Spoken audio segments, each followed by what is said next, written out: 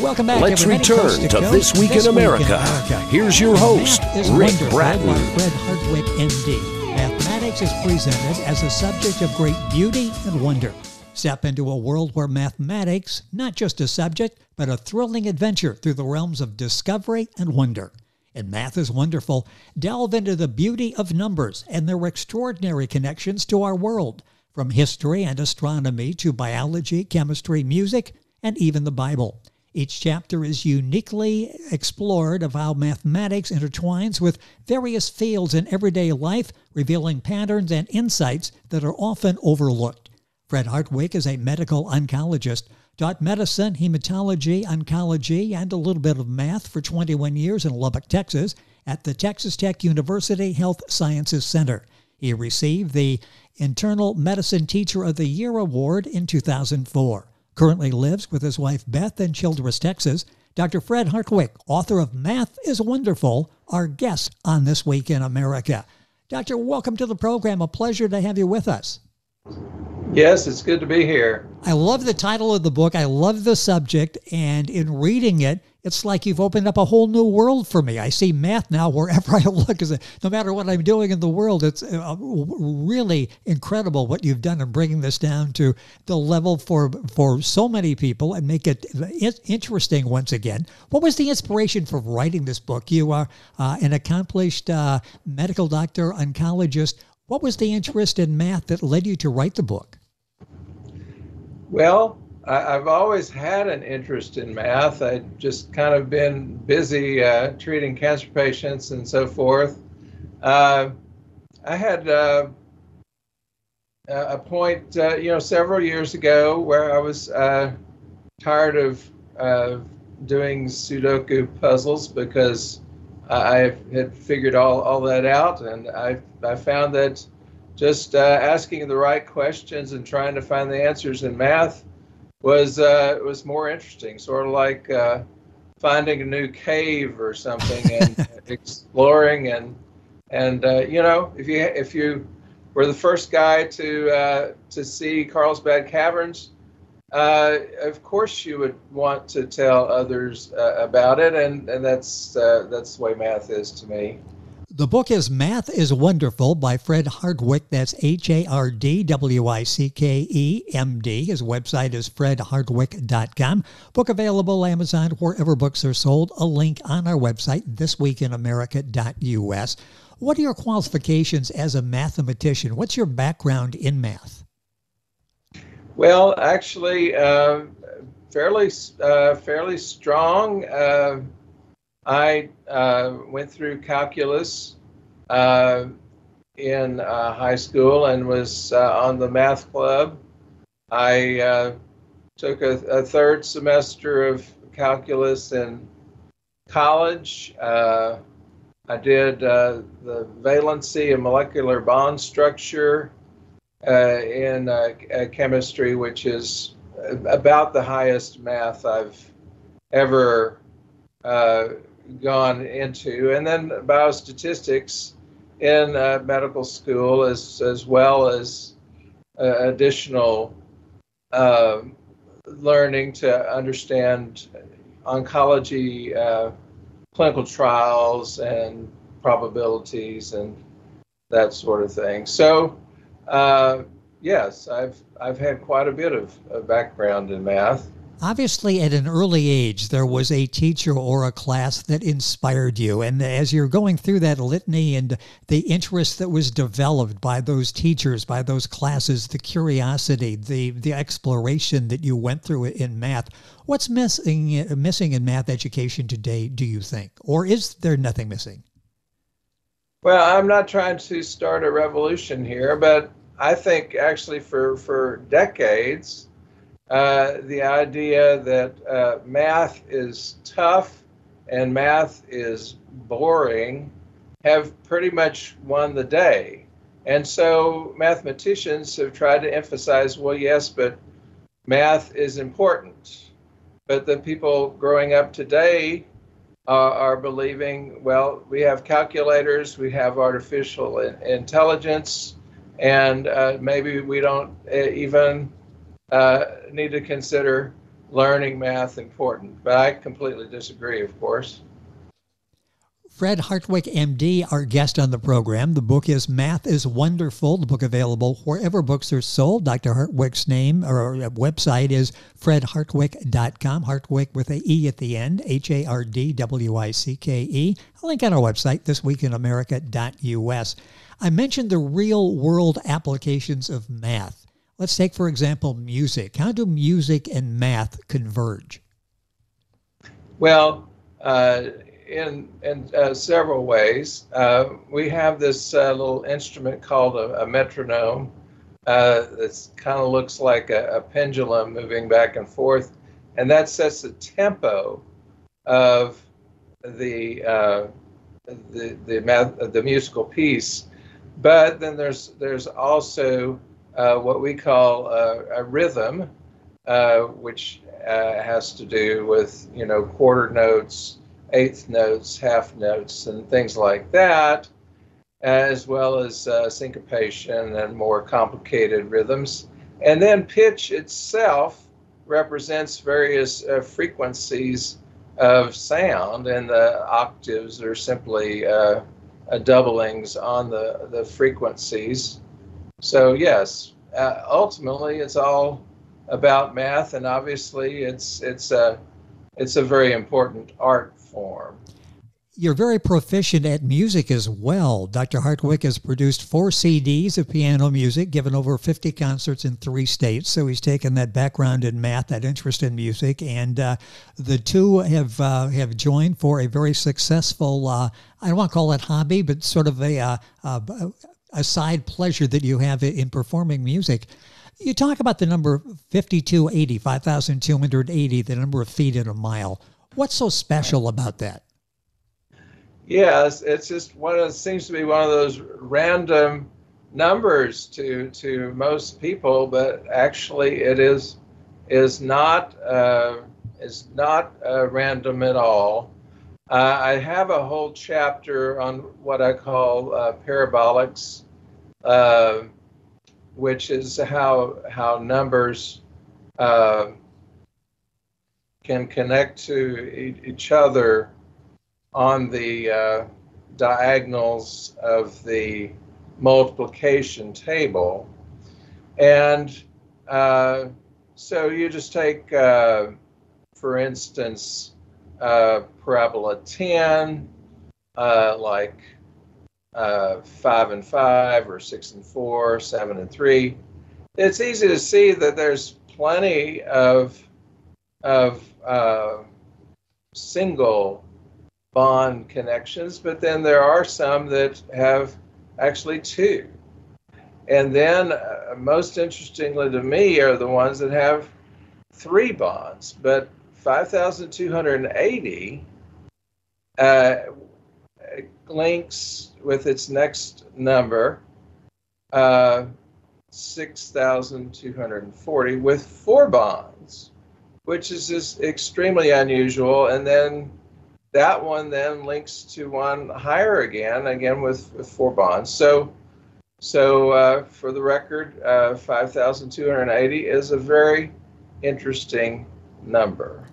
You will find that and so much more in Dr. Hardwicke's book, Math is Wonderful. He starts with the basics. Even people with limited understanding, and I'll put myself in that category, can follow. There's something there for everybody. It's laid out so well, and it's very relatable and understandable. Book available wherever books are sold. You talk about the 7 great numbers. This is fascinating. Explain what that is, the 7 great numbers. Well, now I put that a term, but I don't think it's an overstatement. I think that when I first was exploring these triple bond parabolics, that I started working on it, and then thinking, how long has it been since somebody's been up here looking around? Yes. But starting with the lowest possible number for a triple bond, which is 120, then you can follow those 7 numbers, and then it goes back to the original number, only times 16. And actually, that's it's like a spiral staircase all the way to infinity from 120. And you can take 480, which is 4 times 120, and have a second spiral staircase that also extends up into infinity. That's just fascinating. And again, it all comes to life in Dr. Hardwicke's book, Math is Wonderful, available wherever books are sold. Link to his website on our website, thisweekinamerica.us. Do numbers play a significant role in the Bible? If so, please explain. And you've written a book on this as well. Yes, actually, that's right at the end of the book. I don't want people just to look at that. I want them to read the rest of it first so they can understand what I'm talking about there. But we noted a number of interesting things that I'd never really considered before. One is that the first and last of those 7 great numbers are in fact found in the Bible. Second, that a common progression, I call it the pool progression, because everybody knows there's 15 balls on a pool table, but you keep adding. So 1 plus 2 plus 3 plus 4, and you have this long progression. And that is, I consider it the Bible's progression, because it's there a lot in the Bible, including our famous Revelation 666. Interesting. And the book I mentioned that Doctor has written is The Puzzle of Gospel Harmony, a careful look at all 4 Gospels and how they fit together. That's available at Dr. Hardwicke's website, fredhardwicke.com. Of course, the usual places for that as well. Do numbers save lives? Well, yes. We have the Texas Highway Department here in Texas. They have to evaluate all of these bridges according to age and wear and tear, and determine how many thousands of pounds can successfully cross the bridge without causing it to crash.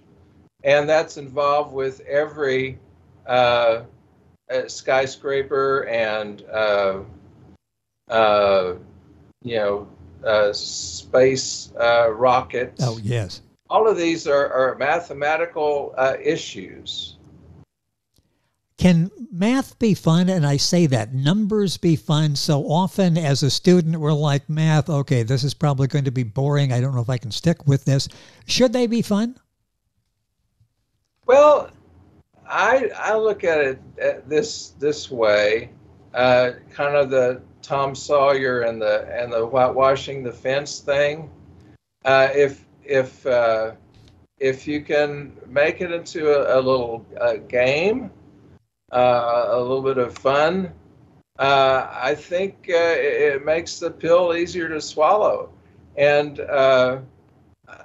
I'm not the greatest humorist, perhaps, but I'm sure that there's at least 12 laugh out loud places in my book.